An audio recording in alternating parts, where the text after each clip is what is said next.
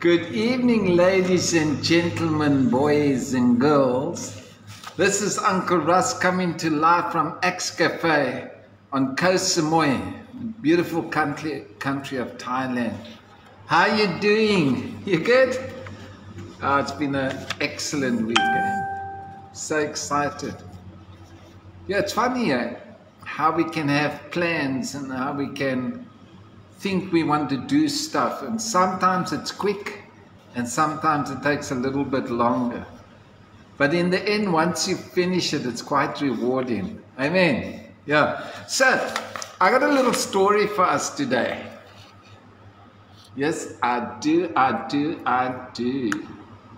Just make sure. Oh yeah. So the story today is called The Tortoise and the Hare. And I'm sure many of us are very familiar with the story. Who are you backing for the race? The speedy hare or the little, very slowly? Okay, so The Tortoise and the Hare is one of Aesop's fables, right? And it's a story about a race between two unusual competitors, where ingenuity and trickery is used to overcome the stronger opponent. The Bible says you have to be wise as a serpent, but gentle as a dove. Yes. So the story is about this hare who mocks the tortoise. Now, you know, hares are quite quick, like zip here and zip there. And then there's the old tortoise. Hello. How are you today? And so eventually, because obviously everything's slow about the tortoise, and eventually he gets a bit cheesed off with the whole thing, and he thinks, I know what I'm going to do. We're going to settle this thing at the high corral, midday at the high corral. And he challenges the hare to a race. Now you can imagine, ever come across people like that where they taunt you and they tease you and harass you, and eventually you put your foot down, you draw a line in the sand, and you say, this far and no further. We sorted out today. And I think that's what was in the tortoise's mind. He was like, I'm done. So he decides to challenge this hare in a race. And right from the start, as you can imagine, on your marks. And the hare's ears are up like this, and the tortoise is still, go! And it's gone. Down the road, and there's old Torty coming. Oh, it looks like slow-mo.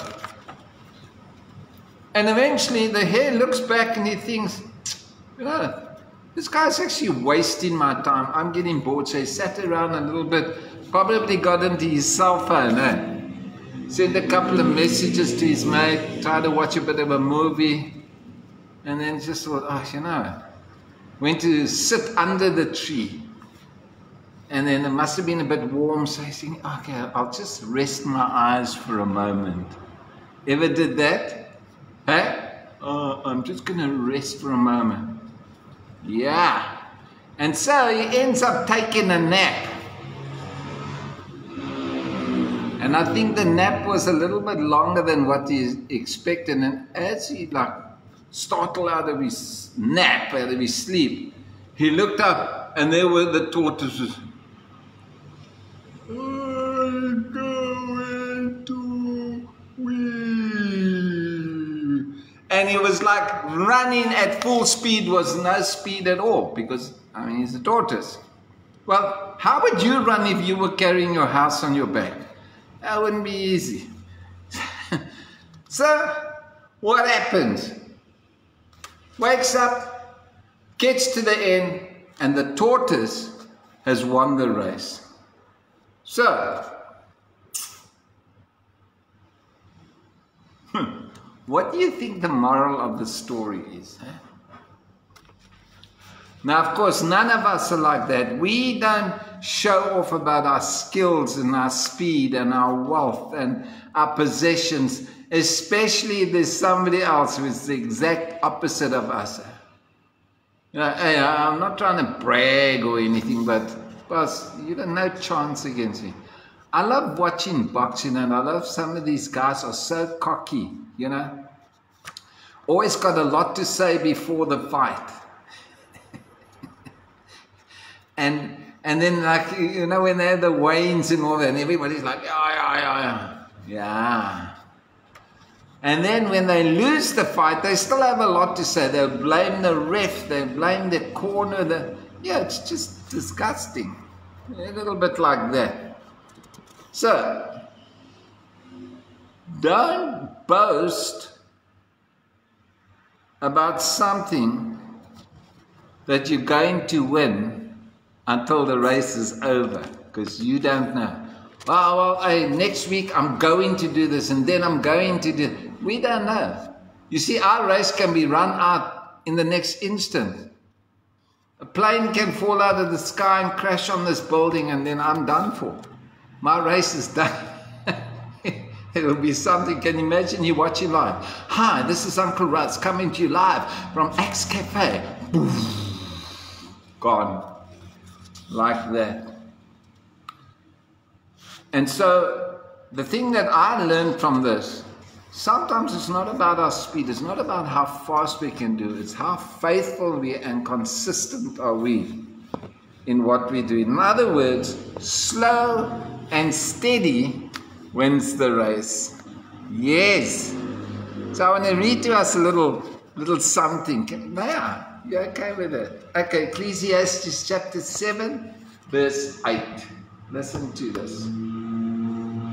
The end of a thing is better than the beginning. The patient in the spirit is better than the proud in the spirit. Proverbs 16, verse 18. Pride goes before destruction, and a haughty spirit before a fall. Proverbs 21 verse 5 in the Amplified Version. The plans of the diligent surely lead to abundance and advantage, but everyone who acts in haste surely comes surely to poverty. Yes, Matthew 13, 20 to 21. So I'm reading two versions of this. The first one's from the Message. Listen to this. The seed cast in gravel, this is the person who hears and instantly responds with enthusiasm, but there's no soil of character. So when the emotions wear off and some difficulty arrives, there's nothing to show for it. Boom! You know, that's the message about the sowing of the seed that fell on stony places. Matthew in New King James says this. But he who received the seed on stony places, this is one who hears the word and immediately receives it with joy. Yet he has no root in himself, but endures only for a while. And for when tribulation or persecution arises because of the word, immediately he stumbles. So it's like out of the starting blocks, praise the Lord, here I go. And then we have so much to say about the little old lady or that other shy person, and they just steadily, faithfully, week after week, day after day, follow God's word, follow the leading of His Holy Spirit. And we're like, oh, hey, check at me, check at what I can do. And that person's just steady and faithful. Now, Jeremiah 17, verse 5 to 10. A little lengthy, but it's worth it. Thus says the Lord. Cursed is the man who trusts in man and makes flesh his strength, whose heart departs from the Lord, for he shall be like a shrub in the desert, and shall not see when good comes, but shall inhabit the parched places in the wilderness, in a salt land which is not inhabited.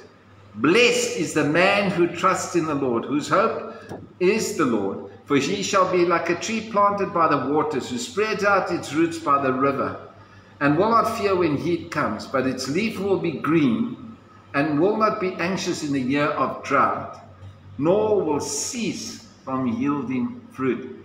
You see, it's not enough just to be a seed, to become a plant, to grow, but we need to be bearing fruit and multiplying. Yeah. Will we be able to say this at the end of our race called our lives? You see, the start of the race, we didn't know when that was going to happen, but God gave us the start. He knew the day we were going to be conceived and be born. But He also knows the day when our race ends. And will we be able to say the following? It's in 2 Timothy 4, verse 7 to 8. I have fought the good fight. I have finished the race. I have kept the faith.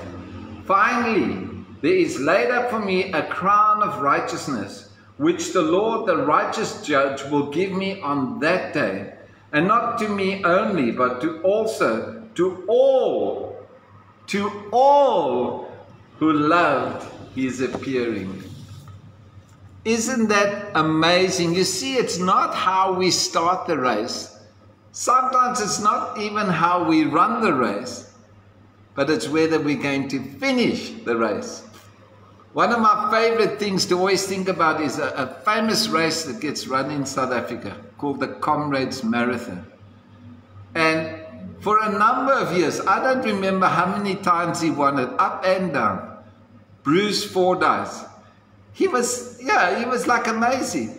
At the beginning of the race, there'd be thousands of people at the start, and the guy will do like a rooster call, and bang, and all the young bulls will be sprinting down the road, and people in their outfits and making a day of the whole thing. Personally, I didn't want to run the Comrades. Yeah, it was a little far for me. It's nearly 100 k's, 90 odd k's, I think. I stand to correction. But getting back to Brucey, and halfway in the race you won't see him. And the other guys, all the front contenders, one by one, you see them start fading, one by one. And there will be a couple that would really, you could say are competitive for Bruce Fordyce, with his little blonde hair. And he'd be running, and say for example it's the up run, so he'd run from Durban to Pietermaritzburg, and he'd run into Pietermaritzburg with the bunch of roses and present it to Evans. He's supposed to give no sweat, no stress. He looked like he just started the race. Yeah, so you see, it's not how we start. Often it's not how we run, but it's how we finish. Are we going to finish this race well? At the end of our lives, at the end of that race, will we hear those words, "Well done, good and faithful servant"? Or have we started fast out the blocks, shortcut the system? Don't pray, don't do this, don't do that. No, you don't. You don't need to do all, just go through the motions. As long as you can tick the box. I went to church on Sunday and I ticked the box. I went to prayer meeting and I tick. We tick all these boxes, but there's no substance, there's no root. And the warning is, if trials and tribulation and persecution come, there'll be no root in yourself. And did you enjoy that? The tortoise and the hare. Who are you and who am I? Are we the tortoise? Are we the hare? Are we running the race of faith? Now I'll read it once more. 2 Timothy 4, 7 to 8. I have fought the good fight.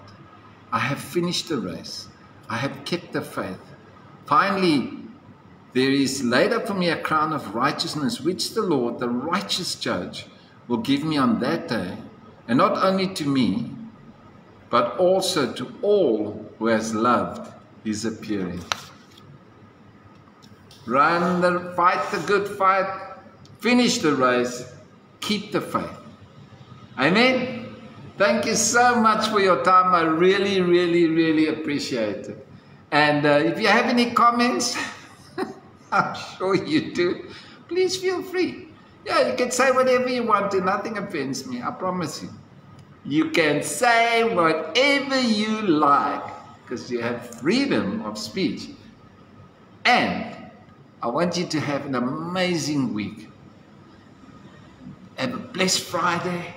Have an excellent, if you're going to watch sport tomorrow and Saturday, enjoy it. Spend time with the family. And remember, if I don't see you through the week, I'll see you through the window. Goodbye and God bless. Until we meet again.